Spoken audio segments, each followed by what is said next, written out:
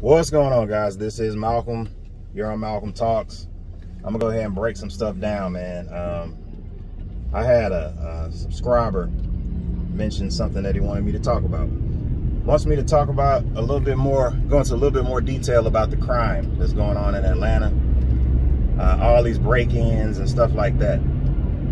So I'm gonna just give you a little bit of insight on what's going on, man, from the data, from a data perspective. And I don't have all of the data, like, specifically, but I do know a couple things that I'm gonna share them with you in the city of Atlanta. First of all, you gotta realize in the city of Atlanta right now, crime is about to go up. Now, you may ask yourself, well, why is that, Malcolm? How do you know that crime is about to go up? Well, because school is out. When school is out, what does that mean? And I want you to just follow this train of thinking. Don't look at it as something negative. It just is what it is. I mean, well, obviously it is negative. We don't want crime, but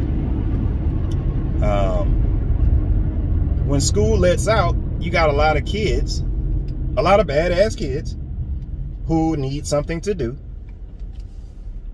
right? Where they would have gone to school, some of them,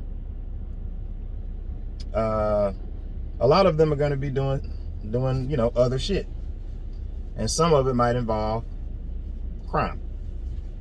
So crime is going to go up. And if you look at the statistics, I'm sure that you will find that crime does go up during the summer months. Now, crime also goes up during the time where you're at work. So what does that mean?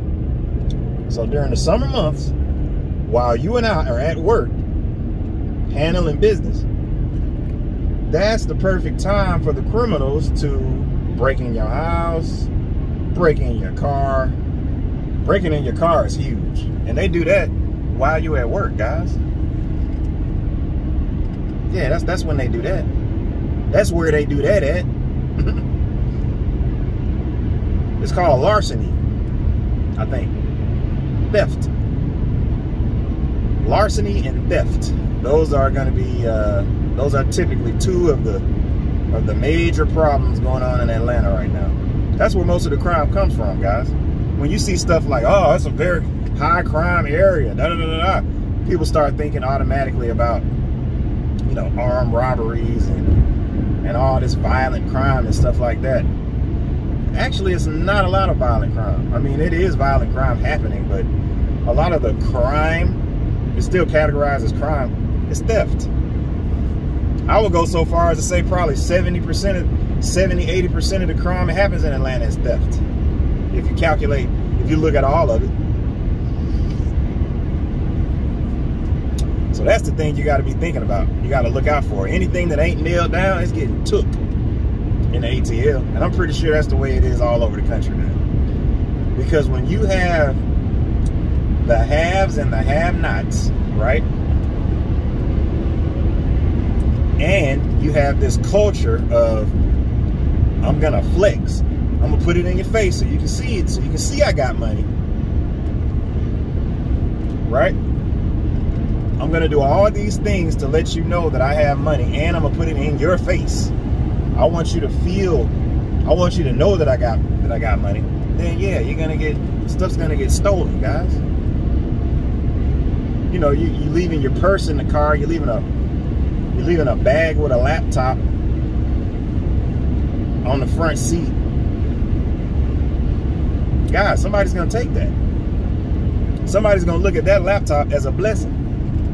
They're going to say, Lord, thank you so much, Lord. I found me a brand new laptop. And it's an Apple. Thank you, Lord. People just look at things a lot differently, guys. Some people will steal your stuff and then think of it as a blessing. Ain't that something? You might drop your wallet. Credit card pop out. The person behind you see the credit card, see that it's yours, look at it and be like, thank the Lord, because we have no groceries. We needed this. We needed this for these groceries. And of course I'm exaggerating. I hope that's not the case, but I mean, what other rationale is there to steal? I mean, you could say, well, hey, when times get tough, that's what people are going to do.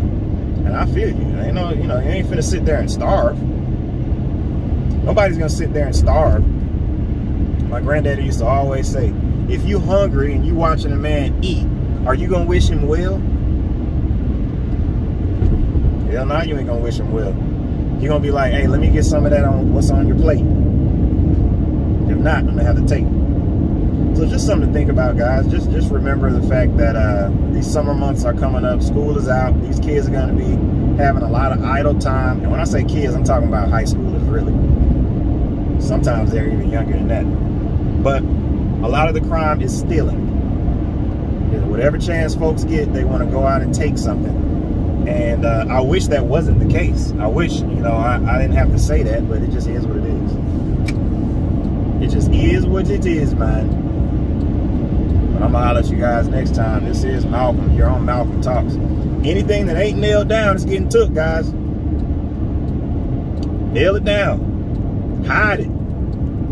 Put it in a position where it can't be seen. Don't make yourself and your stuff a target. Be smart. Be smart. And don't take somebody's stuff and then get mad that your stuff got took. That's called karma.